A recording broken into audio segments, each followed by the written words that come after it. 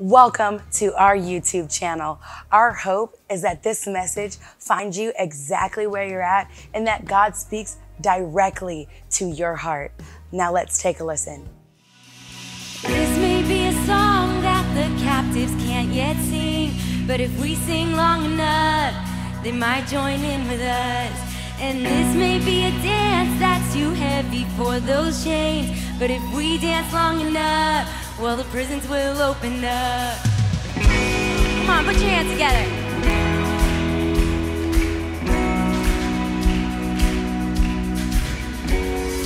This may be a shout that those fragile lungs can't bear, but if we shout long enough, the walls might finally fall. And they may need some help to lift their hands up in the air, but we know that freedom's coming, so we'll sing it all the more. We're singing, oh, the redeemed now have a song. We'll sing it all day long till the rest come running home. Oh, all the broken can you hear? We'll shout it out forever. Can't wait till you make it here.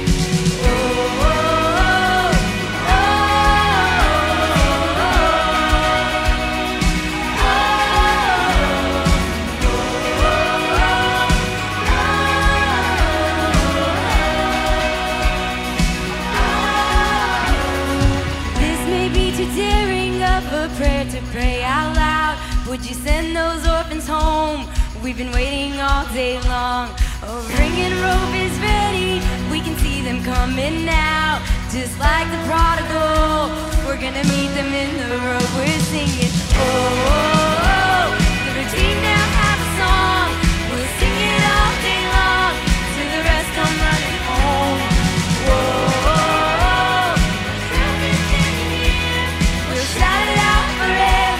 Can't wait to make it here.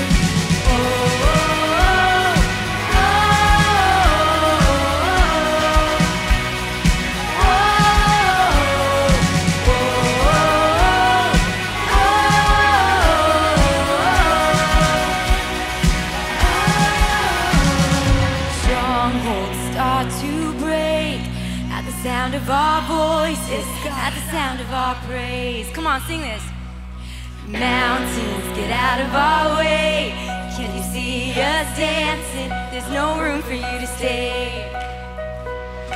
Strongholds start to break at the sound of our voices, at the sound of our praise. Mountains, get out of our way. Can't you see us dancing? There's no room for you to stay.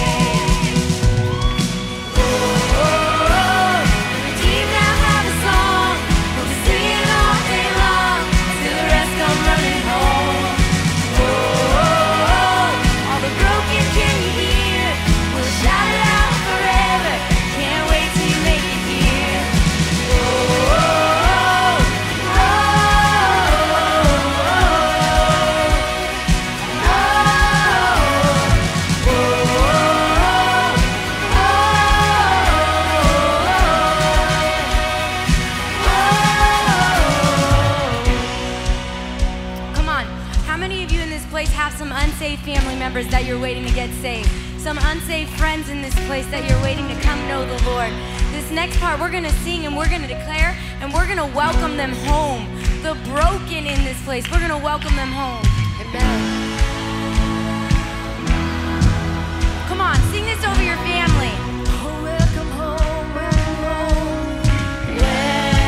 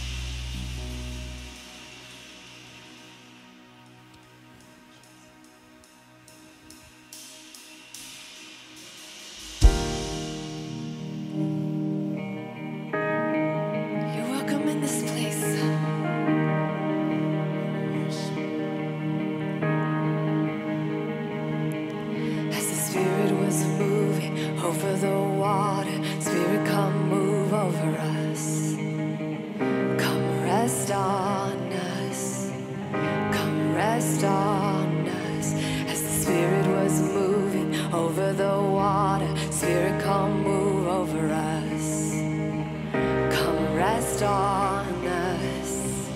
Come rest on us. Calm down, Spirit, when you move, you make my heart pound. When you fill the room, you're here and I know you are moving. I'm here and I know you will fill me. Calm down, Spirit, when you move, you make my heart pound. When you fill the room, you're here and I know you are moving. I'm here and I know you will fill me. Come fill us up, Jesus. Come fill us up. Come on, church. Fire and wind, come and do it again. Open up the gates, let heaven on in. Come rest on us. Come rest on us. Fire and wind, come and do it again. Open up the gates, let heaven on in. Come rest on us. Come rest on us. Come down, Spirit, when you move, you make my heart pound. When you fill the room, you're here and I know you are moving. I'm here and I know you will fill me. Calm down, Spirit, when you move, you make my heart pound.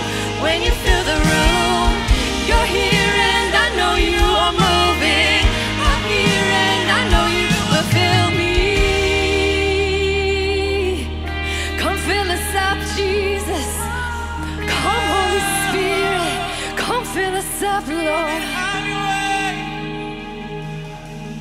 Holy Spirit, come rest on tell him this morning. us. You're all we want. Yes, Lord. You're all we want. Sing it to him, church. Holy Spirit, come rest on us. You're all we want. Yes, Lord. You're all we want.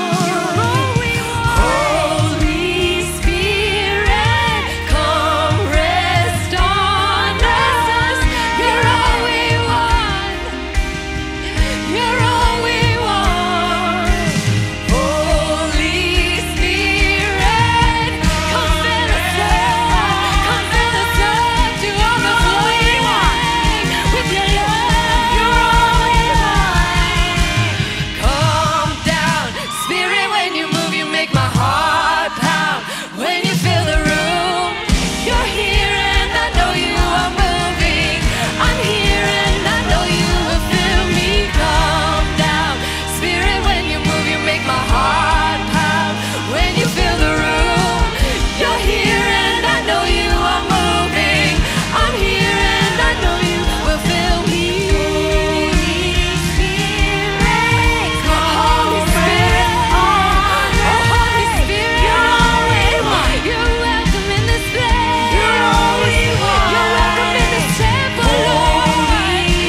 You're welcome in this temple, Jesus. Come fill us up. You're all we want. You're all we want. You're all we want.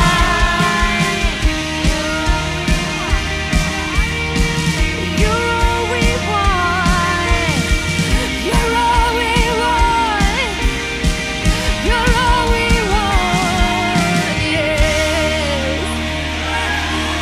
Oh, Holy Spirit, Lord, you're in this place.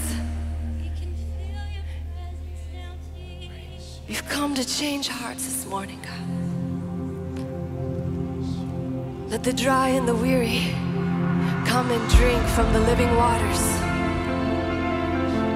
Come and be filled up and refreshed. Let our dry and weary souls be renewed, Jesus. Come and change the atmosphere. Come on, right now, why don't you just open your mouths, open your hearts in this place. Let the Lord come do whatever it is He wants to do.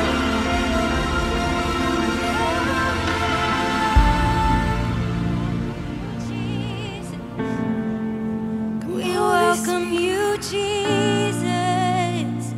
Come have your way.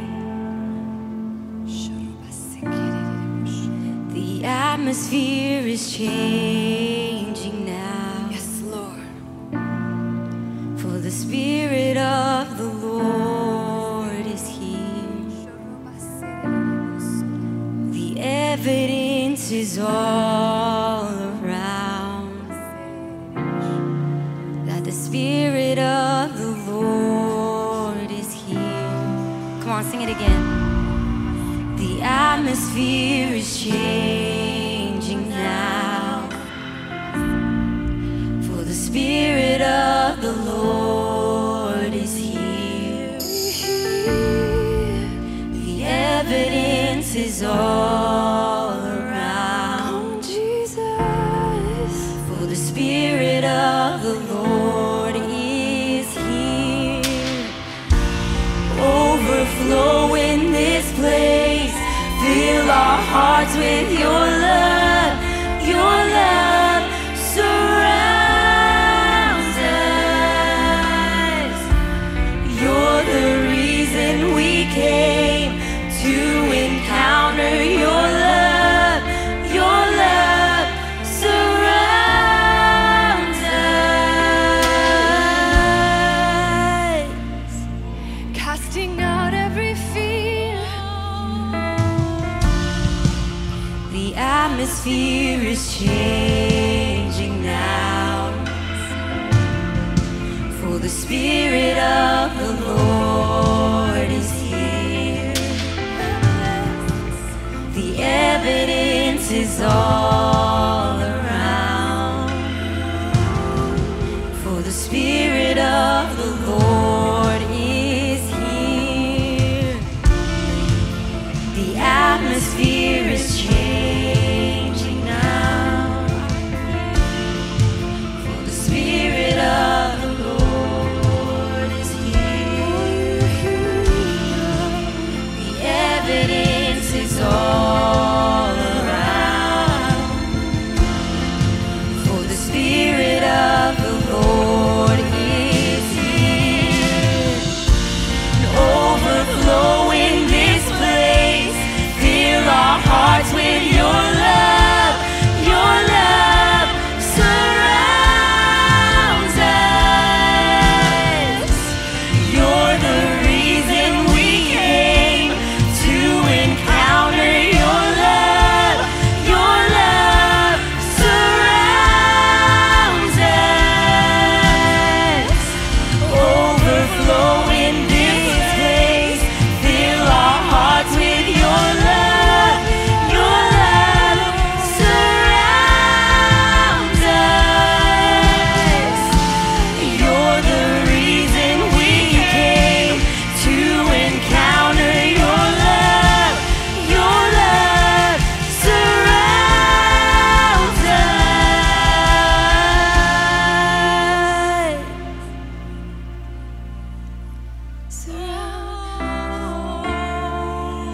Surround us with your love. Come surround us, Jesus.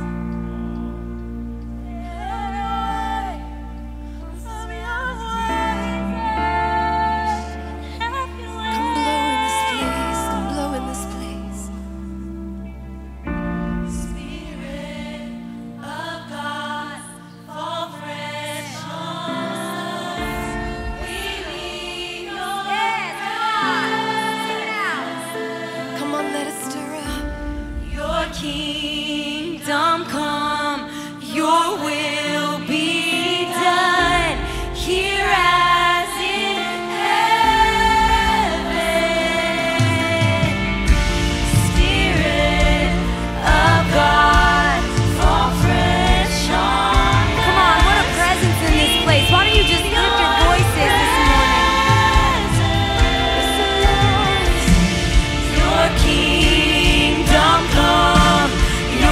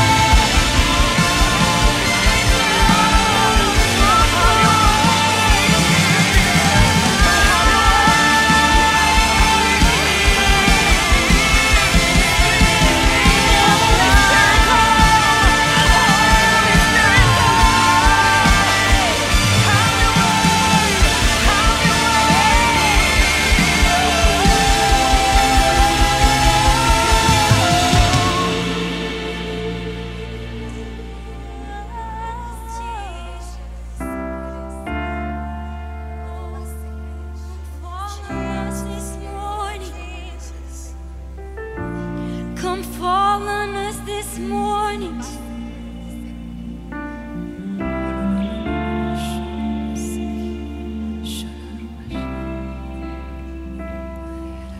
Yours is the kingdom, yours is the power, yours is the glory. Come on, sing it out.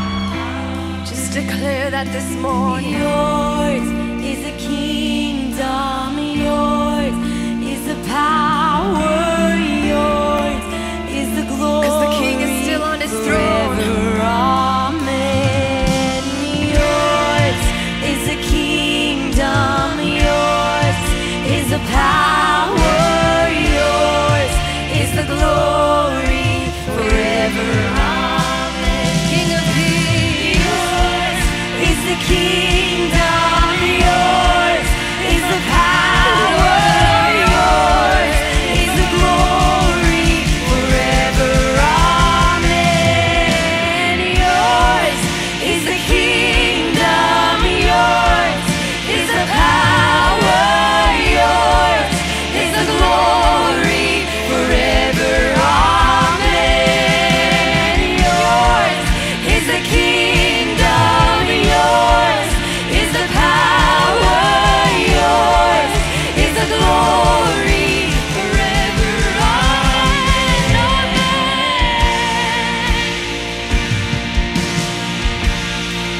Forever, amen.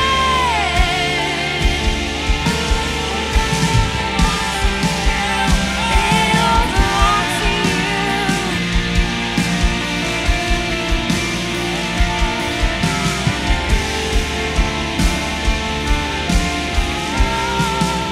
Cause our God reigns,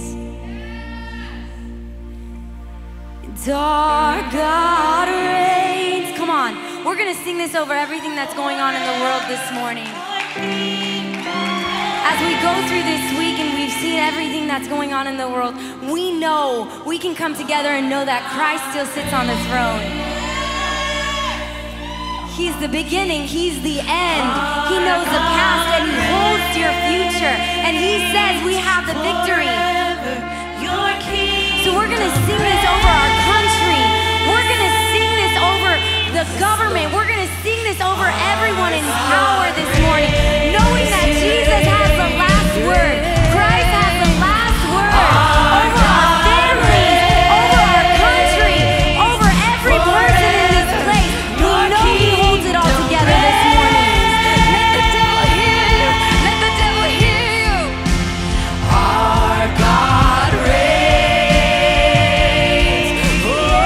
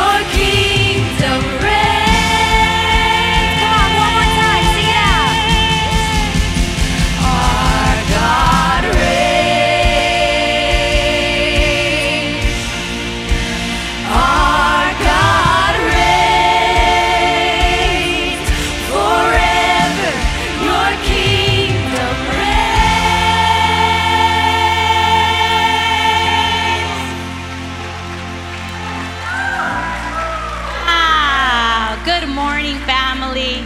Wow, we are so blessed to experience the presence of the Father. We're going to transition into a time of communion. You may take out your emblems, and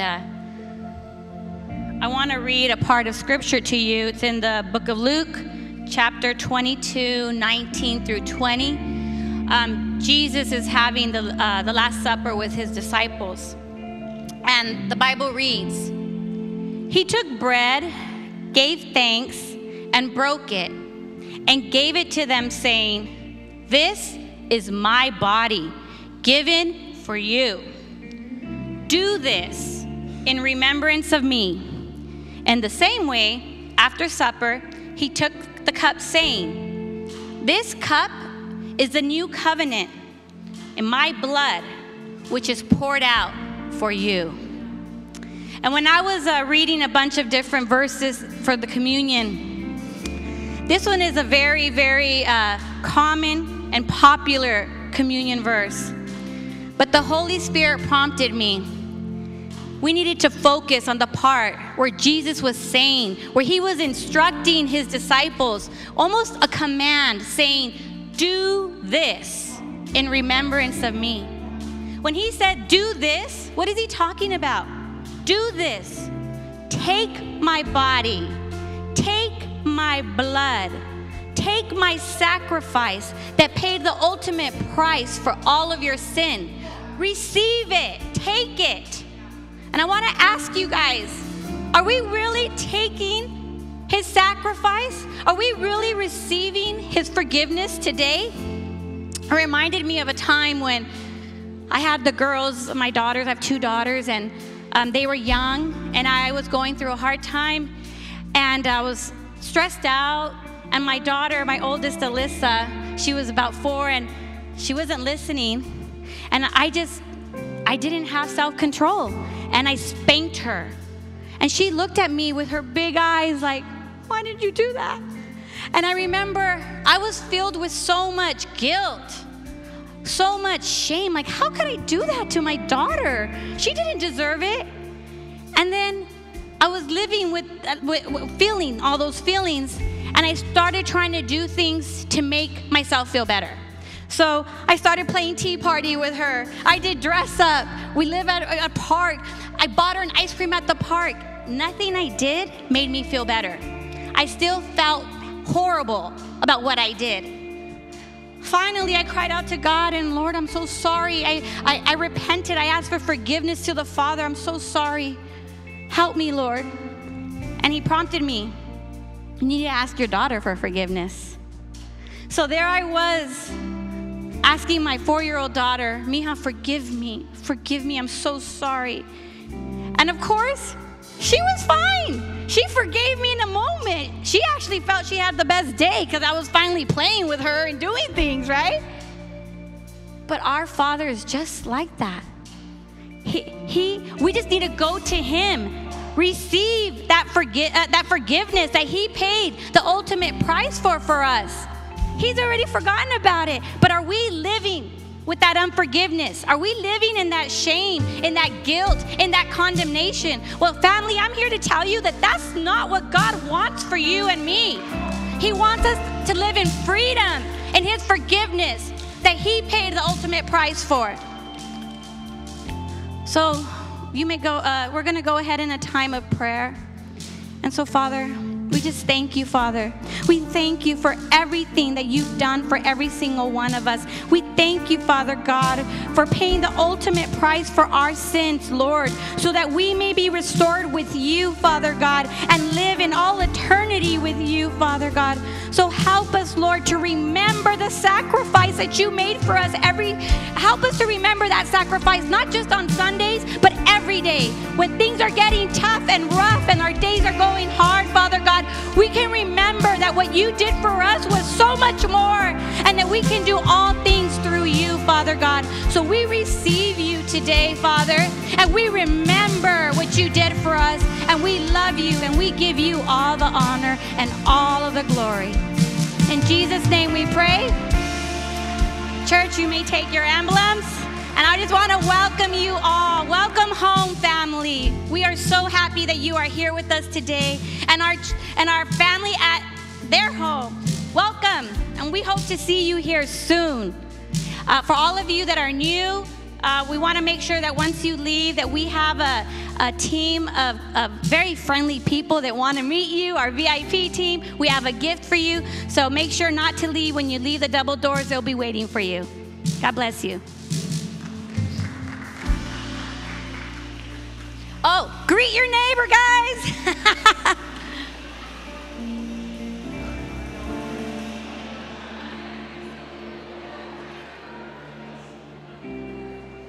Are we hugging yet? There's some hugging going on. Still some distance hugging. It's good. It's good.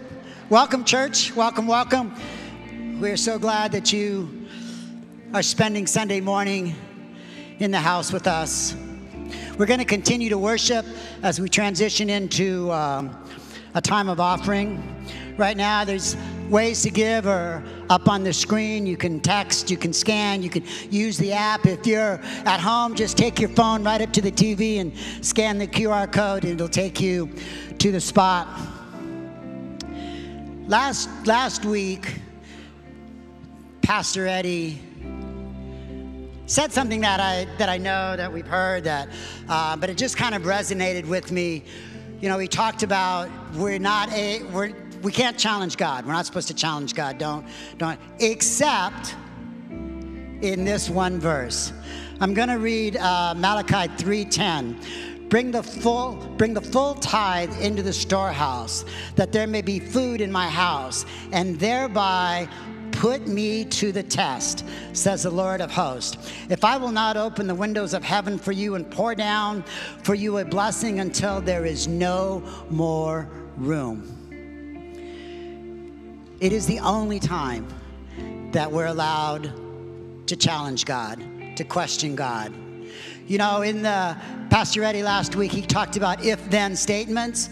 If you do this, then I'll do that. God, if you give me the girl, God, if you give me the job, if you give me, then I will follow you, then I will dedicate. That's not really the correct if-then statement. Scripture says, if you are obedient to me, if you follow my ways, if you put me first, then I will bless you, then I will. So God wants us to do something, then he will do something. So I challenge you, we can't outgive God. Trust me on that. He says that if we are faithful with our giving, if we are faithful to what he has asked us to do, he will give us more than we know what to do with. He will give us more. Our storehouse will be overflowing. So just a be honest moment. If your house was overflowing with stuff, would that be good? Would that be all right? Would you go for that? So the if-then statement is, if you are faithful to what God asked you to do in your tithing, and it's not an amount, it's not a money issue, it's a heart issue. It's a heart issue here. If you are faithful here, then he will be faithful. So I challenge you, church, in your faithfulness to God, test God on this. It says in this one thing, it's okay to test him. So I challenge you to test him today in your giving. Heavenly Father, we just thank you for the opportunity to come to you and faithfully give, Father. Everything that we have, we just get to borrow from you. You have given it to be good stewards. You've given it to us to be stewards over it, to manage it. So, Father, I just pray today that we are good stewards of this tithing, that as leaders of the church, we are mindful of the resources that you give us, and that we use them properly. We use them respectfully to build your church, to further your work, to further your kingdom, Father. We just thank you and honor you and glorify you in all that you do, Father. You are so good to us all the time. Father, we just glorify your name, and we pray this in Jesus' name. And everyone said, amen. Hey, we have an announcement video that we'd like you to watch. And when the video's over, I would like you to give a big welcome to Pastor Don for our message. What's up, Restoration Life fam? We are so blessed to have you with us today. Yes, if this is your first time here, welcome home. After service, head on over to our VIP team in the breezeway. They want to pray for you and get you plugged in. And if you're joining us online, click on our Connect card in our live chat. Man, church, this Saturday, March 5th from 8 a.m. to 9 a.m. is our Saturday morning prayer session.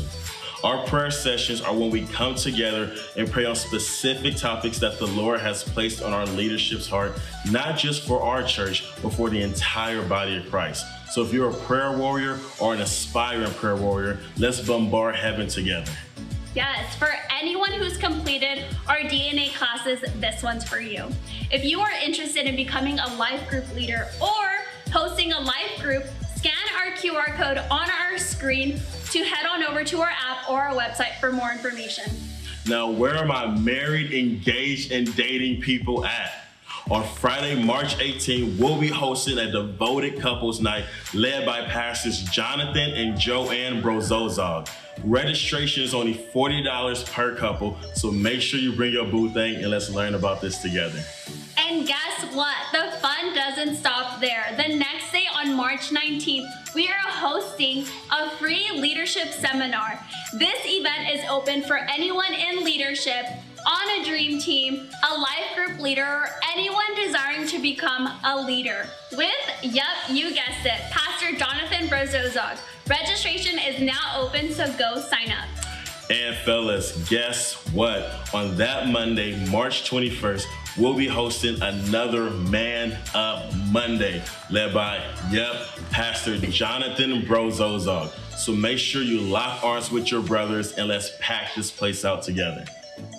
And ladies, we did not forget about you. Our Women's Radiant Conference Urgency is set to take place on May 20th through the 21st. This isn't just another conference. It is a wake-up call for women to get in their word and prepare for the return of our Savior. The early bird specials are set for $49, but don't wait till the last minute because prices will be jumping up to $69. We can't wait to see you there. Well, church, I know we threw a lot at you today, and if you missed any of the announcements, check out our Life Church app and follow us on Instagram at Restoration Life Church. Well, familia, say it with me. To listen to us on the go, you can listen to us on YouTube, Spotify, or podcast. We hope you enjoyed today's message.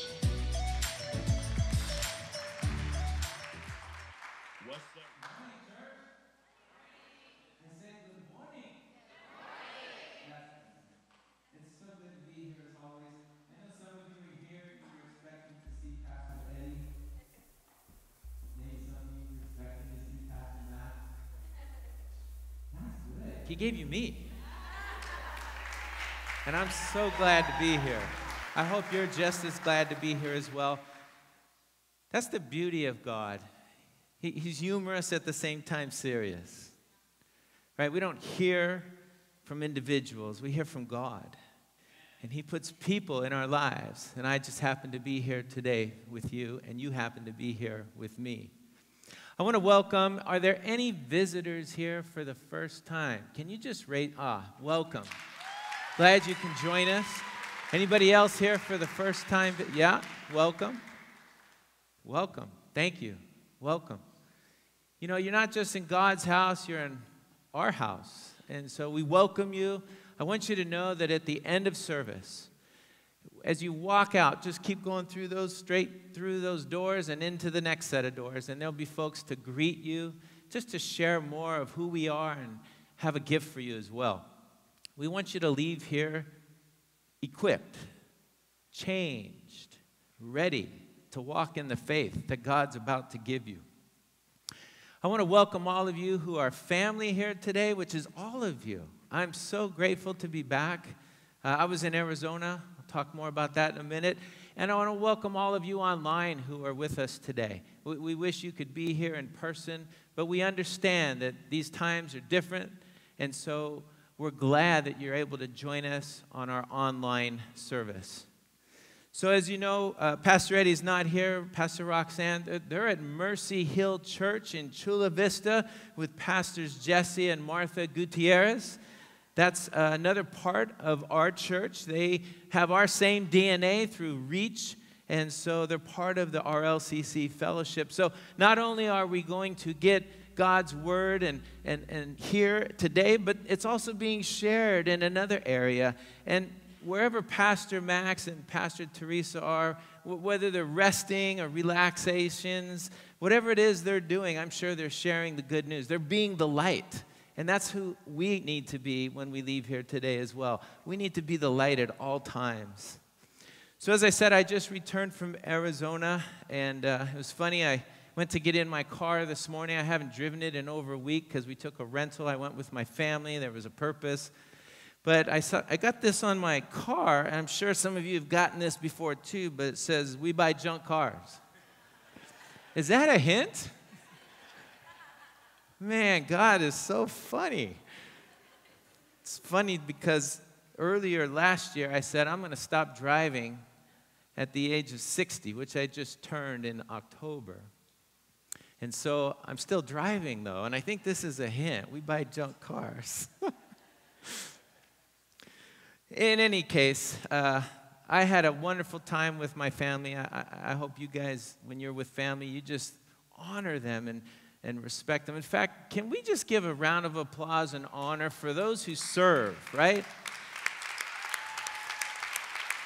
That was an incredible moment of worship. And not just here, but it's happening in kids' life as well. It's happening in Seekers. You know, a lot happens here all at once. And it doesn't happen just by coincidence. It takes preparation. It takes time. It takes energy. It's like preparing a meal. And so we should honor one another. And so I'm so grateful. And it's all for the glory of God. That's what it's for. So I have two grandsons. One's just turned 7. The other one, 2 years old. The 2-year-old, I don't know how this came about. You know, I like to go by G-Paw. I've shared with him I'm G-Paw. He probably doesn't even know my name. But it turns out he says it this way. He says, "Big Dog." I don't know where he got that, but I love it. Big Dog. Big Dog. So I have some pictures I want to show you. We went to Arizona because my daughter and her husband, they opened up a franchise in Arizona. And I have this picture here for a reason. Not just because beautiful family, I love them all, and my grandkids, but they opened up a Mr. Fries Men. I don't know if you're familiar with that. It's comfort food. It's French fries, everything French fries. So they're all over the place. They happen to have one in Arizona. But do you see that? No, go back. You're too quick. Do you see that stadium in the background? That's Arizona State University. You know what that stadium's called? Diablo Stadium. Do you know what the name of their team is? Sun Devils. I think they were planted at the corner of that stadium so that when folks come out, they can be the light. Because there's some words there that need to change. I understand we got Angels Stadium and we got the Angels, but listen, we're to be the light everywhere, and that's the reason I put that there is I think they were planted there for a purpose. They don't even know it yet. Let's look at the next picture. So there's my wife and my 2 grandchildren, and do you see me? Big Dog. So funny. If you never spent time in Arizona, you really should at some point. Scottsdale has a beautiful spot for the children. It's called the Boardwalk. They got anything and everything. They got a dinosaur exhibit. They got a butterfly exhibit. They got the #1 aquarium in the United States there. It just keeps getting better. And then at the end of our trip, go ahead to the next picture. We happened to go to Wolf Lodge. Have any of you been there before? What an experience for the kids. I learned so much there from those folks there that I could bring back to kids' life, that I could bring back to the kids' life at our Reach conference.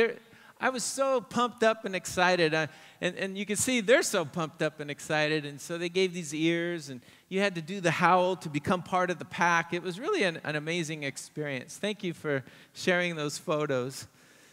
So, you know, when you're on a trip and you're traveling, it's hard to keep children, certain age, entertained. And so we did our best, and my wife, she brought these cards.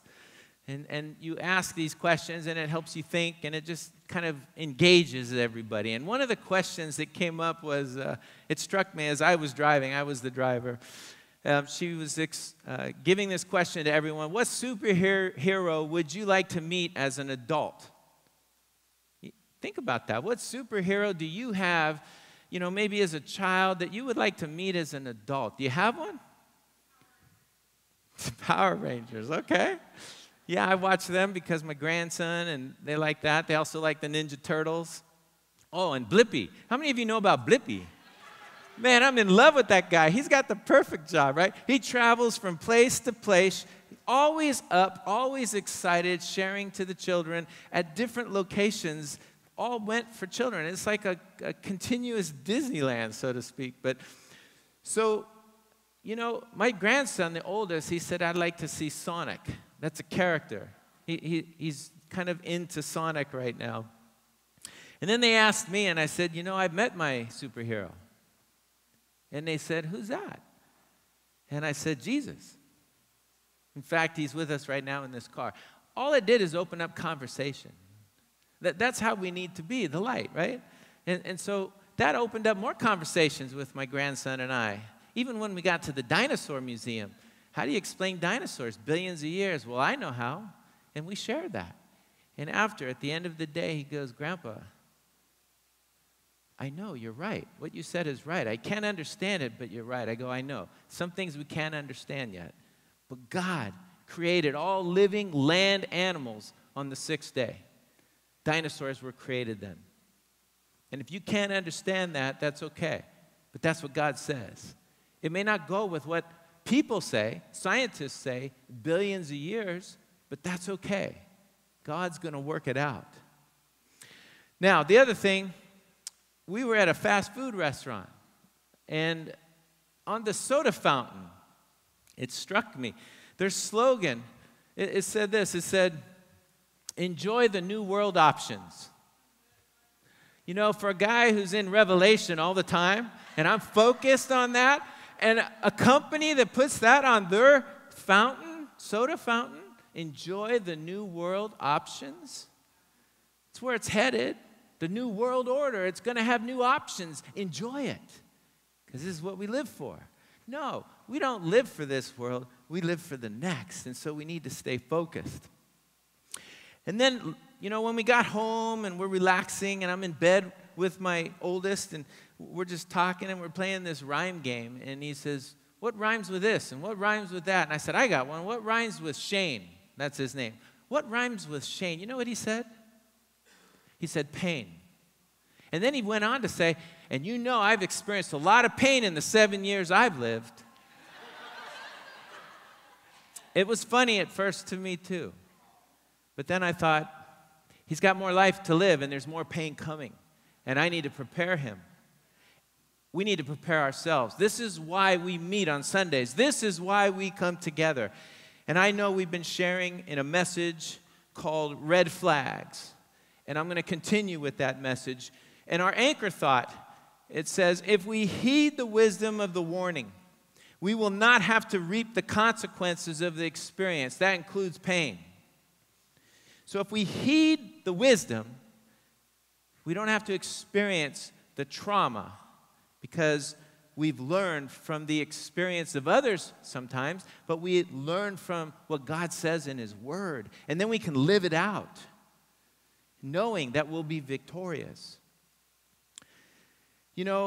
We get this scripture from Proverbs 1:32-33, and I'm using this version here. It says, sin and self-satisfaction bring destruction and death. Sounds like pain to me. But if you listen to me, it says, you will be safe and secure without fear, without disaster. How many of you want that? Then all you have to do is heed the wisdom. But it's not enough to know. It's not enough to have wisdom. Look, you and I, we went to school, till we're age 20 at least, some of us into college. We learned a lot of stuff. Do you apply it? No. You see, it's not enough to have the knowledge. We have to do something with it. It has to be applicable in our lives, and that's what the word is saying here. It's applicable, it's there, it's open to everyone, it's available, it calls out, wisdom is there. And when you get it, are you happy with it? Do you do something with it? Or do you turn away from it and go your own way still? That's difficult. That's discipleship.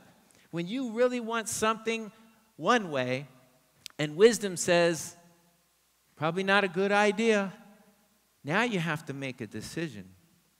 And that's where the Holy Spirit comes in.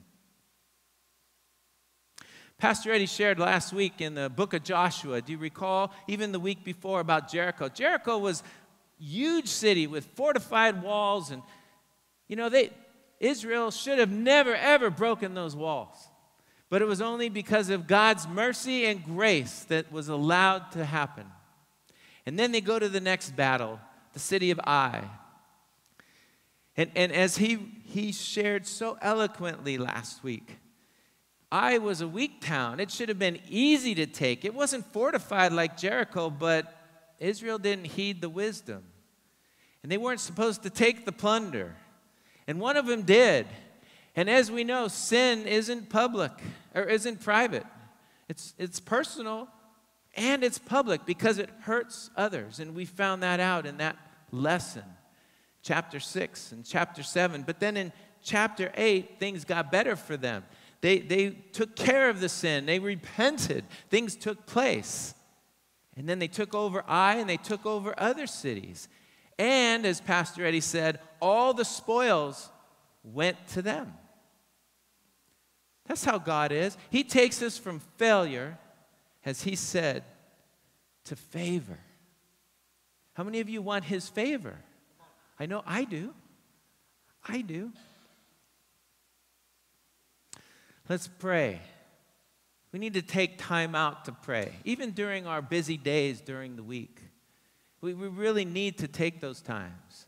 There's so much need in this body and in the world now. You see the world, things going on in the Ukraine. The world's at unrest, and it's been at unrest for a very long time. I was just on my phone prior, encouraging someone in another part of the country, and he's down. Do you see what's going on in the world? It's not looking good. And I got these problems in my life, and it's not looking good there either. And all I had to do was say, look up, because the time is near. His return is soon, sooner than later. We couldn't have said that 3,000 years ago, but we can say that now. The time is near. Let's pray. Father, we come before you. We thank you for your word. It is a word that is sharper than a double-edged sword. It cuts and separates. And so, Lord, we want you to use that sword in a mighty and powerful way in our lives, to separate us from our fleshly ways, and let us be guided by your Spirit, by your Holy Spirit, that our ears are unplugged so that we can receive hearts that maybe are a bit hardened now. Let your word soften the soil of our hearts so that we can hear and that we can do, as you asked in communion, do this because you did that. And so help us with that as we go our way here in your precious and your holy and your mighty name, our Lord and our Savior, Jesus Christ. And we all say, amen. How many of you know that just like Joshua and the Israelites had marching orders, you and I have marching orders? I want to focus on just 10. And I call them the 10 red flags. And I share this in Kids Life. And I'm going to share this with you so that when you leave here today, you'll be able to share it as well. And that you can share it with someone else so that they can share it with some. You see how that works? The light starts to get turned on. Our prayer should always be, Lord, you do and you are sovereign over the whole creation. Every country, every city, every neighborhood, every house, your light needs to shine. And if it's not shining in your house, we need to start there. And I can't think of 10 red flags better than what God gave us in Exodus. You're going to find this in Exodus chapter 20. I only say that as reference. You can go to it at any time. But it's the 10 Commandments. You know, I asked the children in Kids Life, how many commandments are there? 10. Good. Can you give some to me? And they gave them to me. And at the end, we had 15. Something's not right here. You added 5. How do we do that?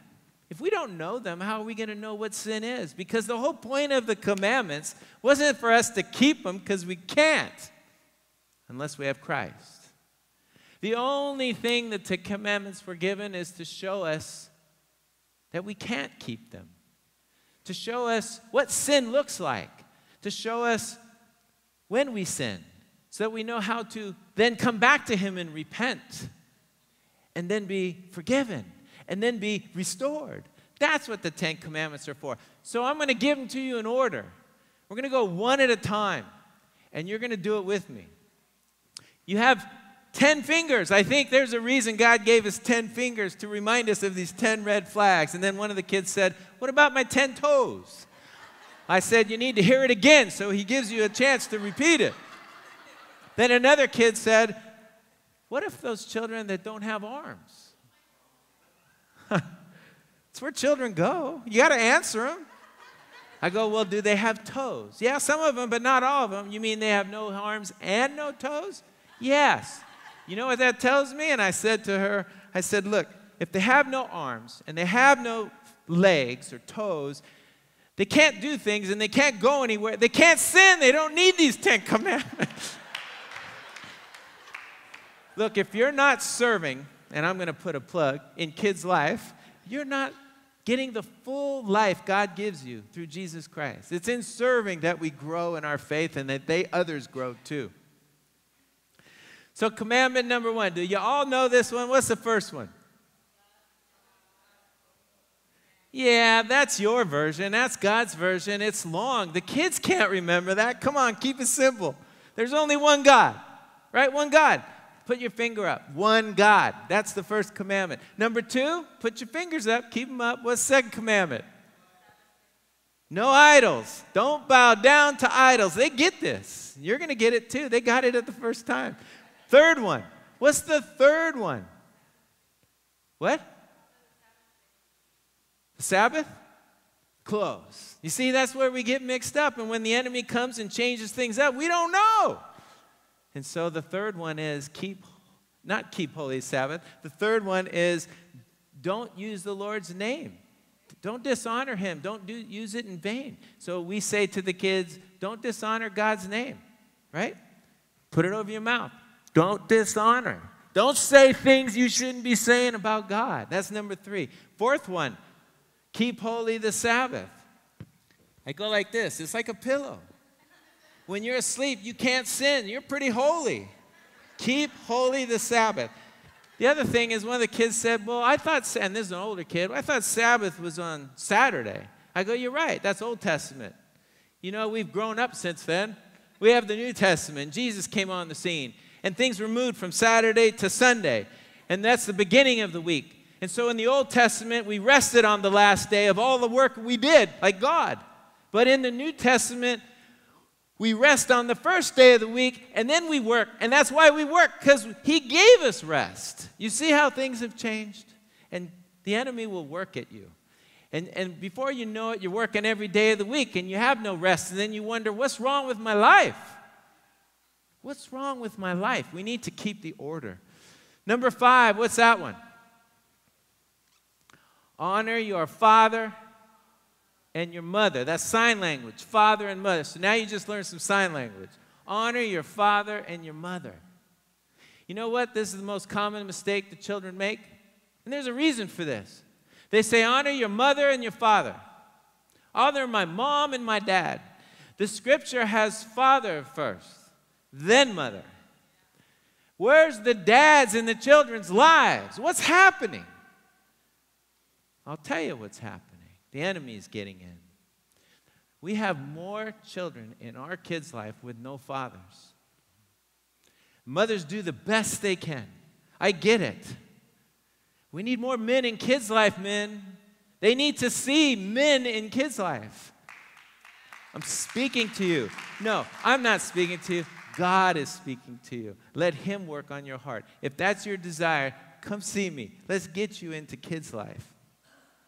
So number 5, honor your father and mother. Number 6, it's an easy one. Here's the sword. Don't murder. Don't murder, right? You know, we laugh, but we murder all the time. When you are so angry that you want to lash out at somebody, or you can't sleep and it goes on and on, the next thing you know, you're still angry and you can't understand why. 2 years ago, something happened to you and you haven't let go. Don't murder, right? Number 7. Well, here's a couple that just got married and here's the world. Honor each other. I know it says don't commit adultery. Little kids don't understand what that is. They will when they get older. Not because they do it, because they know the difference. Honor one another. Honor. Are you honoring your spouse every day? That's what it takes. It takes work. But it should also be fun, like when you first met. We would do a lot less counseling here if we just honored one another. Number 8, we'll take those 3 fingers and grab them. Do not steal. Don't take things that aren't yours. Number 9, what is it? Do you know? What? Don't lie. Keep it simple. Kids like it simple. Don't lie. Cover your face again. Don't lie. And then number 10. What's this one? Don't covet. Don't take things, don't want things that aren't yours. God's blessed you with what you have. Be happy with what you got. Right? Number 10. There you go. And if you didn't quite get it all, you can watch it again. They're recording this. Really, it takes all of a minute. I explained a little bit, but it takes a minute. Do that with your children at home tonight. Refresh their memory. You'd be surprised. They probably still remember. It's simple. You got 10 fingers. They do something, and they explain the 10 commandments. You know, then Jesus came along, right? And Jesus said what? He said, love God, love people. That explains it all. Well, if you look at these 10 commandments, the first 4 is about loving and honoring God, and the others are about honoring people and loving people. And they really got that from the Old Testament in Deuteronomy and in Leviticus. It's not like new news. Jesus just simplified it because he knows what? He knows that we're like kids. We just need to hear the simple of it. Honor God, honor people. So we're going to be in chapter 4 of Matthew right now. You can go to your Bibles if you carry them or if you have them on your phone. But chapter 4, verse 1. I can't think of anyone better to go to see the picture of how to have victory, not only over these 10 red flags, but every red flag you ever come across. And that's Jesus Christ. And so we're going to see how he did it. Now, we're coming off the heels of chapter 3, where he was baptized. He was on the mountaintop, so to speak. You know, the Holy Spirit came upon him in power. For what purpose? Because he was born by the Holy Spirit, and the Holy Spirit lived in him, but now he comes upon him in power for the ministry he's about to take place in. And that's the same for us. Do you know that we have 3 baptisms the next service? That's awesome. And my prayer is that every baptism, the Holy Spirit comes upon that person, because that person should already have Jesus and the Holy Spirit in them. Why? Because that happens when we are born again. We just confess it. We realize we're sinners. We realize Jesus paid the price, and we realize that we need him, and we want to invite him in. You already have him. So baptism doesn't save you. You're already saved. baptism is a whole nother purpose. And if you're in DNA, you're going to learn more about that. So Jesus is on this mountaintop experience of being baptized, as these folks will be next service. But it wasn't shortly after that he goes down into the valley. He's directed by the Holy Spirit, it says, into the desert to be what? Tempted. It says this, then Jesus was led by the Spirit into the wilderness to be tempted by the devil. You find that kind of odd? Why would he want to be tempted? Why would the Holy Spirit do that? Well, I think for two reasons. To reveal to us who he is. You know, 1 Corinthians 15:45 says, it declares that Jesus is the second Adam. We know the first Adam. The first Adam was in a beautiful garden, and this last Adam, Jesus Christ, is in a forsaken desert. The first Adam ate freely, except for one forbidden fruit. The last Adam ate nothing for 40 days. The first Adam was physically strong, but the last Adam, Jesus Christ, is on the verge of death after fasting for 40 days. The first Adam blew it. In fact, I like to call him the ultimate atom bomb. He bombed out. But the last Adam conquered sin, conquered death, conquered the enemy, took care of those red flags, and so he is our superhero.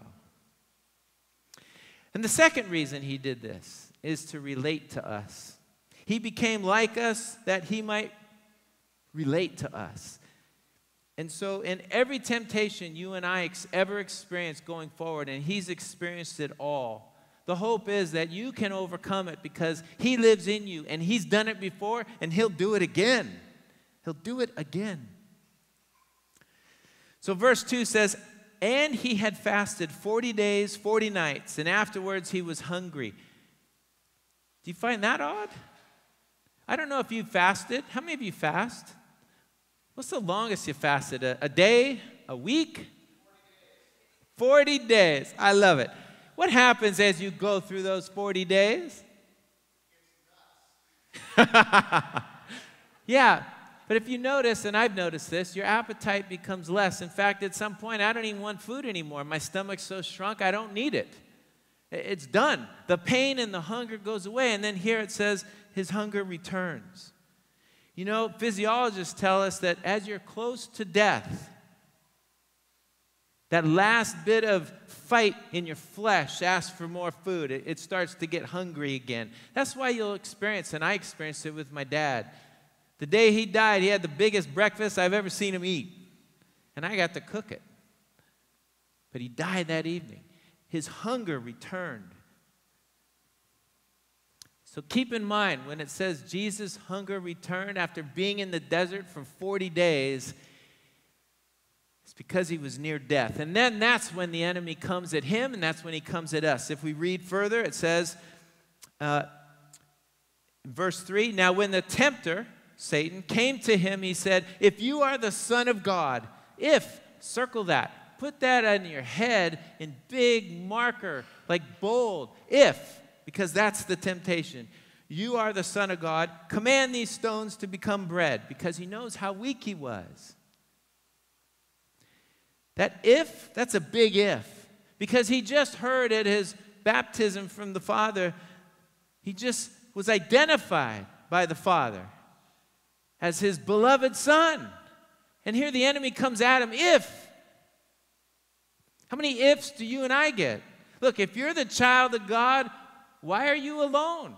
Why are you thinking these thoughts?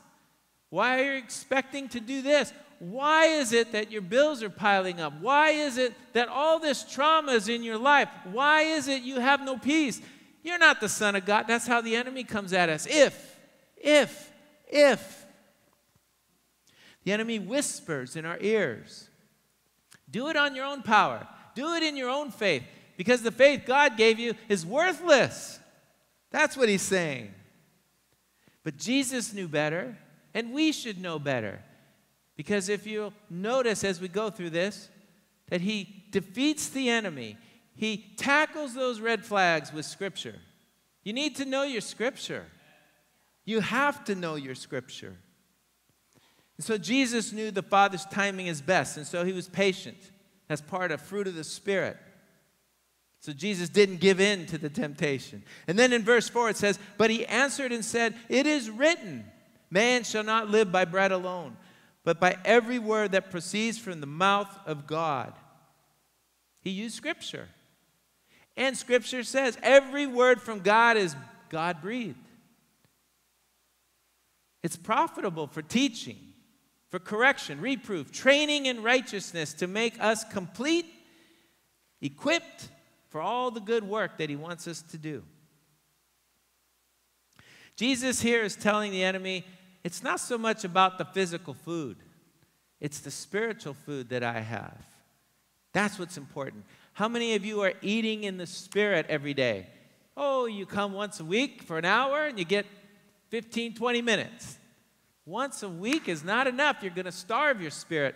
You and I probably eat 3, 4, 5 times a day, from meals to snacks. You do that for 7 days a week, 365 days. Next thing you know, we're like this. That's how our spirit needs to be. It needs to be filled and overflowing so that then we can share it and get rid of it. So we can be filled again and overflowing, and so we can share it. That's the picture here. Verse 5, then the devil said, he takes him up into the holy city, set him on a pinnacle of the temple, and said to him, if you are the Son of God, throw yourself down. For it is written, he shall give his angels charge over you, and in their hands they shall bear you up, lest you dash your foot against a stone. So the first temptation, he was tempting about the Father's provision. Now he's tempting about the Father's protection. But Satan knows Scripture just like we should know Scripture, and we should know it better than him. We should be spending our time in the Word more and less on the TV. More in his Word, less on the phone. More in his Word, less on TV. We should be feeding ourselves. But Jesus knew he left something out of Scripture. He left out in all God's ways. See, God's way isn't to throw myself over and let him protect me. That's not his will. That's not his ways. We are not supposed to tempt God, and that's what he says to the devil. Do not tempt the Lord your God.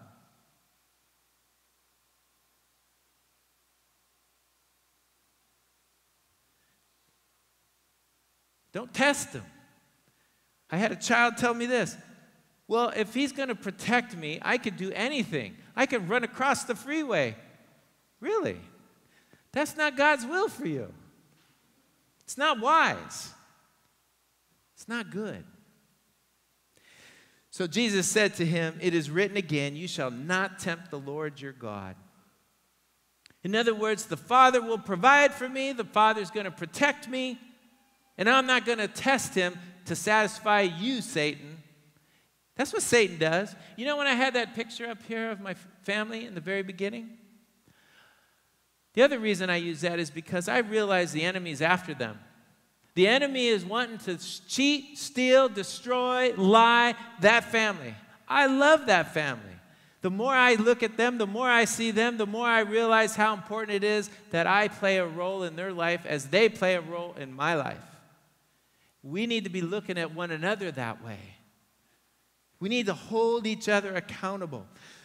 Verse 8, again the devil took him up on an exceedingly high mountain, showed him all the kingdoms of the world and their glory. And he said to him, all these things I will give you if you will fall down and worship me. And then Jesus says to him, away with you, Satan, for it is written, you shall worship the Lord your God, and him only you shall serve. Now Satan is questioning the Father's promise. He's offering a shortcut for Jesus. I'm going to give you the whole kingdom, all the world, because right now the enemy owns it. Actually, Jesus owns it because he's already been on the cross and he's reclaimed it, and it's just going to be a matter of time before he returns. But before all this, before the cross, the enemy owned it. It was a real temptation. He had the ability to give Jesus all of the kingdom because Adam gave it away.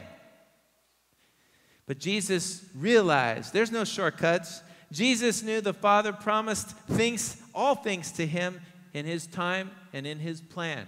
And he was going to let it continue that way. Can I have the worship team come up? Then I like this one in the next and final verse here. It says, then the devil left him. And behold, angels came and ministered to him. The devil left him. You know, it didn't say the devil left him for good. It didn't say the devil left him and he'll never come back, because he came back through Judas and others. The devil will use people in your lives. If he can't get to you directly, he's going to use people in your lives, your family, your friends, your co-workers, to try to get you down. That's what he's wanting to do. And that's what Jesus experienced too. But for a moment, it says the devil left him. You want the devil to leave you when you're being tempted? Quote the scripture. Realize that you're protected, that you're provided for, that God's got a plan for your life. And so it says the angels came and ministered to Jesus. Jesus overcame the temptation with the sword of the Spirit, which is Scripture. He was led and fed by the Spirit. That's the example for you and I. If the Word forbids it, so do I. That's what our motto should be. Serve the Father and Him alone. Jesus went from the desert with devil's food cake and ends up with angel food cake because He was patient, because He understood the Scripture, because He loved and knew the Father intimately, lovingly. So we see here most temptation comes one of three ways. It's going to deny the Father's provision in your life. When you're down and out at your worst and weakest moment, that's when He's going to come. And just tell the enemy, the Lord provides. Leave me in the name of Jesus. That's the lust of our flesh, is to follow our flesh, to follow our desires. The second thing is he'll try to deny the Father's protection in your life, that you're no longer protected. But you are protected.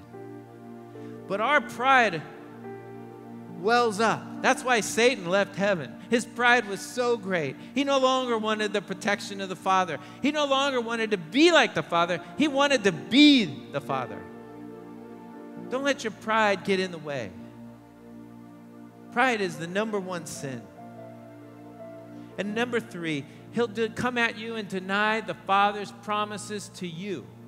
He'll deny the promises of the Father that He has for me. That's the lust of our eyes. We see things and we want more. We want to follow our neighbors and have what they have. We want to see those commercials and desire more. Be comfortable. Be grateful. Be happy and joyful of what the Lord has given you, what the Lord has given us. If you've not realized this yet, there's only one way victory comes. One way. And the power lies in our submission to the Word, Jesus Christ, not just reciting it because you know it, but reciting it because it's a weapon to be used because you own it. It's not enough to know it. You have to own it.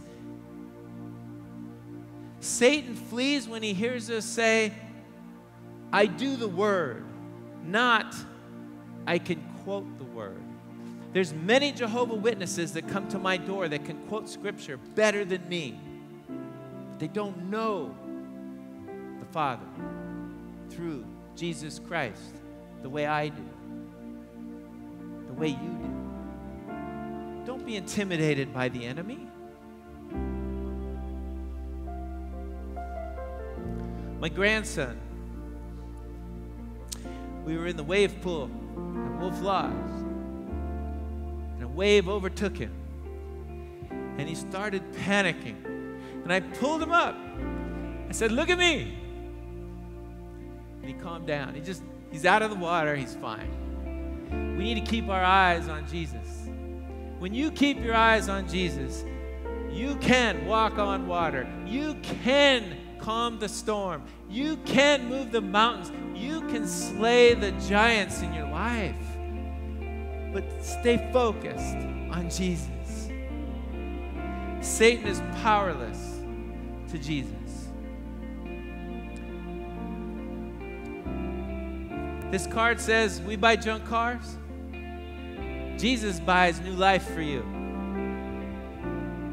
Let's bow our heads for a moment in reverence to the Lord. No looking at anyone else. Clear your mind. Holy Spirit, have your way. Move us. I said the enemy is powerless to Jesus, but not to you, unless you have Jesus in you. If you've never received Jesus, if you've never made the claim, you've never proclaimed it in your life, you've never staked that in your life, now's the time to do it. If that's you, raise your hand. Just raise your hand for me where you're sitting. You realize you're a sinner. You realize that your life cannot go the way it continues. Because if you do, the enemy will have his way with you. If that's you right now, and you're at the end of your rope, so to speak, and the Lord is tugging on your heart, and you want him because you need him, you desire him, that's you. Raise your hand right now. Amen. Amen, brothers. Amen, sister. Anyone else? This is the time to do it. Let him have your life. And when you give him your life and you give him every closet of your life, you have rooms in your heart, every hidden closet will be lit up. But he does that to restore us. And when he does that, he'll give you a new life forever. Not just here, but in heaven. A life that is so worth living. You give him your keys, and he gives you the kingdom keys. If that's you, raise your hand. Raise your hand high and proudly, because the Lord is calling you today. I want you to do something for me. This isn't for me, this is for you. Take the stand. It's like when Joshua led the Israelites to march around because God told them, I want you to get up out of your seat and come right here. I want to pray for you individually, right here in front of me. Get up out of your seat and just stand right here. And let us pray with you and welcome you into the kingdom of God. This is the spot. And for the rest of us, I don't know what's going on in your life. I don't know what the enemy's strongholds have in your life. But this is the time to repent, as Pastor Eddie said, as the word says, repent. Give it up, give it away, and then be forgiven. This altar is open for the sacrifices of our hearts. The rest of us can line the sides, but new believers I want right here in front of me. I want to personally pray for you. God bless you. Man, you're standing so straight now, and I don't mean just Physically, but you're standing in the presence of the Lord at His altar.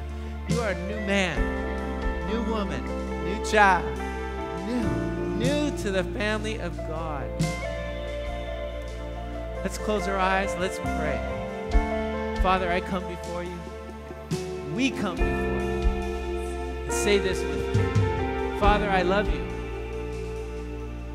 Lord, I want more of you and less of me. Lord, I know I'm a sinner, and I know in my sin that you saved me. You took my punishment on the cross. And I believe you when you did that. And I repent of all my ways. And I don't look backwards. I look forwards. I look upwards. I hear your voice. I seek your will and know your will. Lord, I proclaim you as my Lord and Savior, the King of my heart, the King of my thoughts. You are so good and so mighty. In the precious name of Jesus Christ. And we all say, amen. Amen. Amen. Amen. Awesome. Let's worship the Lord.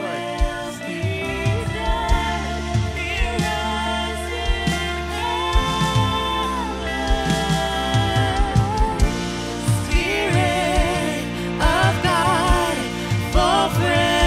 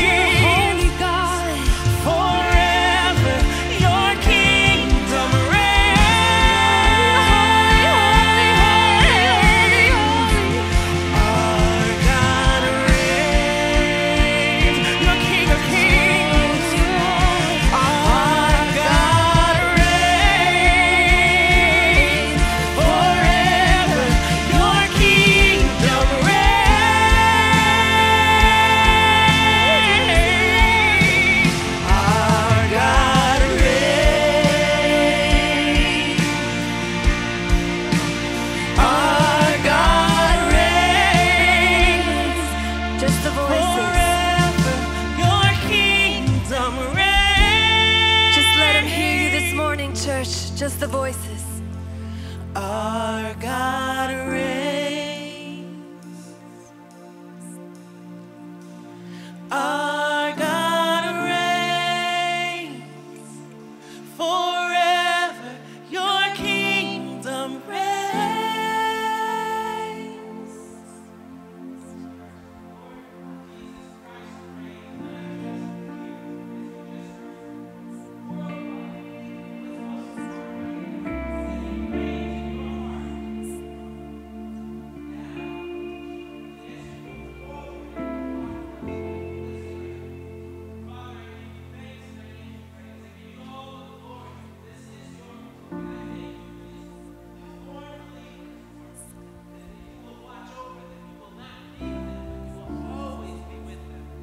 Thank you for bringing them into this body, into this fold, that they can call this their home until they reach our real home in heaven. And help us, all of us, to do more your will, to hear your voice, to look upwards, not backwards, not left and right, but to remain focused on you. We thank you. The Lord bless all of you and shine his face upon all of you, and his goodness reign in all of you until we meet again. In his name we pray. Amen. Amen. Have a great week. If this message spoke to you, please leave a comment right down below. And don't forget to like, share, or subscribe to our YouTube channel. We cannot wait to see you next time.